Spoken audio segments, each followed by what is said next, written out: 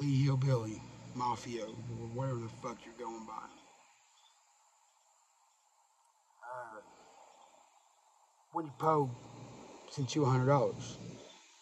You call and ask her for more money, and then you get stuff from Cassie and ghost her.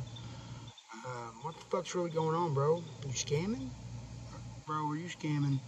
Because if you're scamming, that's fucked up. And we don't deal with that shit around here. That's bullshit. And you're a fucking punk for doing it, bro. You're a bitch. Really, you didn't get kicked in the motherfucking face. Not only are you a liar, but you're a scammer. You're probably a thief, too, if that's the motherfucking case. You know what I'm saying? Uh, Fuck you, bro. Like, stay away from our fucking community. Stay the fuck out of it. You know, you're not going to come over here and scam motherfuckers and get money and blah, blah, blah and fucking act like it's all fucking good because it's not.